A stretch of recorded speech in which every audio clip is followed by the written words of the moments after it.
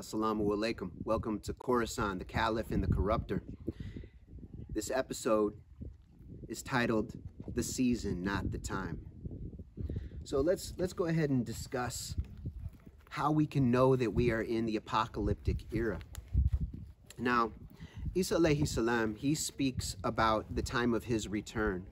And he says that we can know the season, but we cannot know the exact time. We don't know exactly when it's going to happen. The same way that we won't know the exact end, but we can know the approximate season.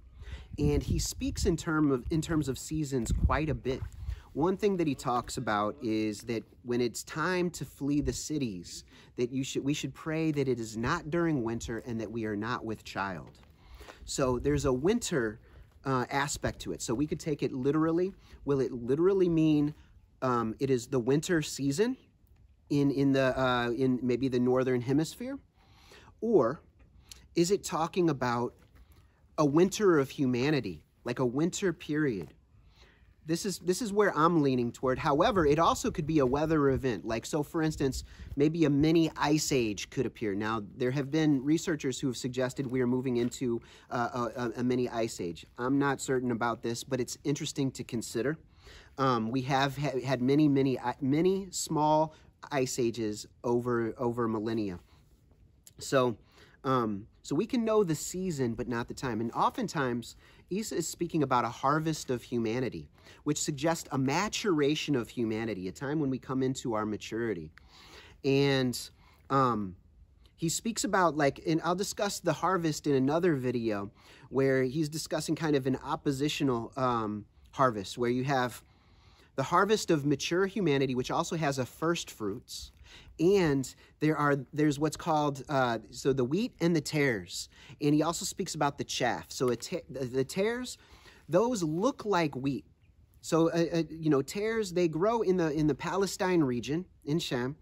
And it's a plant that looks similar to the wheat plant, but it has a toxicity to it, a poison to it. It does not have nutritional benefit. So it resembles wheat, but it is not wheat. And then chaff, that's what happens after you thresh the wheat in order to get the kernels, the seeds, the nutritional benefit to make bread out of. It's the waste that is left, and both so that would get tossed into the fire typically, or just thrown to the winds. Whereas the tares, Isa, he says, not to rip out the tares too early. Let them grow to their full height along with the wheat.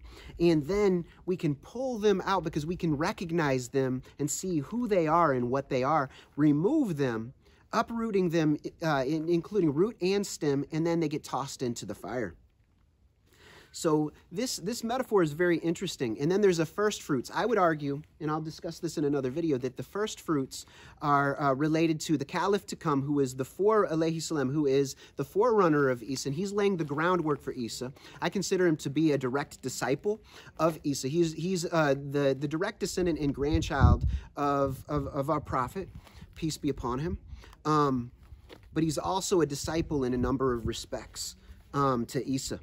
So he's a disciple of both of the past two Rasuls.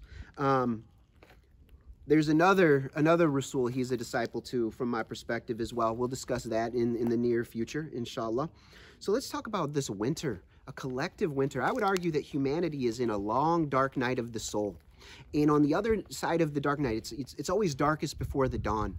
So we're going to be coming into a Fajr period, of the Fajr of the Imam's life, where he's coming into the broad daylight, and we come out of our long dark night of the soul. He's got his own personal dark night that he comes out of first, and then leads the collective out of it. And those are the first fruits. And his immediate followers would be the first fruits of the harvest.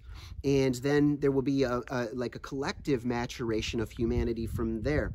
And then Isa returns, alayhi salam, and eliminates the liar and Yeshua Majuj, through combat and through dua, through prayer. So Allah eliminates Yeshua Majuj. So anyway, this collective winter, what's interesting is, like I said, it could be a mini ice age. It could be literally in wintertime.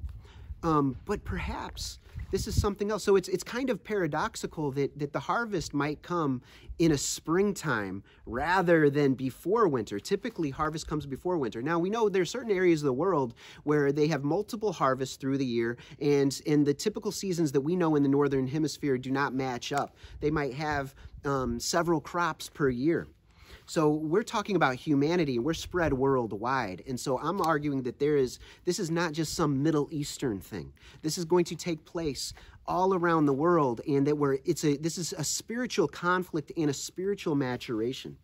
So this collective winter would be followed by spring, a renewal or a resurrection of humanity, when it appears that we have been eliminated and genocided or almost genocided, and then we are renewed as we stand upright.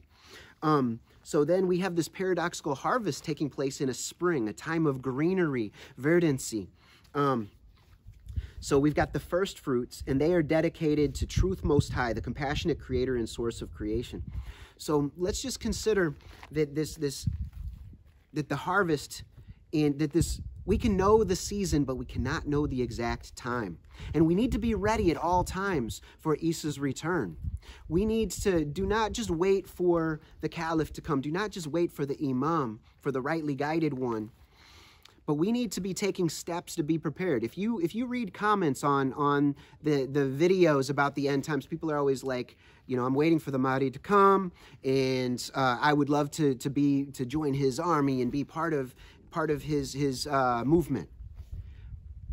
I would say that you can actually do a lot about this. You need, the way that you take bay'ah, don't just think literally. You need to go to the right-hand path, and we need to make Tobah and Tazkiyah. This is the prophetic way. I guarantee this is his way. Tobah and Tazkiyah. Go through and reorient ourselves toward ethics and purity, purify ourselves bodily and mind holistically. And as we go through this, we come into a wise and compassionate way of living, a just and merciful way of living. So align yourself with these ways, and then you will be ready when it's time to be ready. And then he will be laying the groundwork for Isa's return, inshallah. So anyway, these are all some thoughts based on many years of study and research and prayer and retreat. Prayerful retreat. So let's just consider these things. Allahu alam. I'm not claiming that these are absolutely true, but I think these are worth considering, these ideas, and they're worth sitting with and praying with. All right? So until next time, assalamu alaikum wa rahmatullahi wa barakatuhu.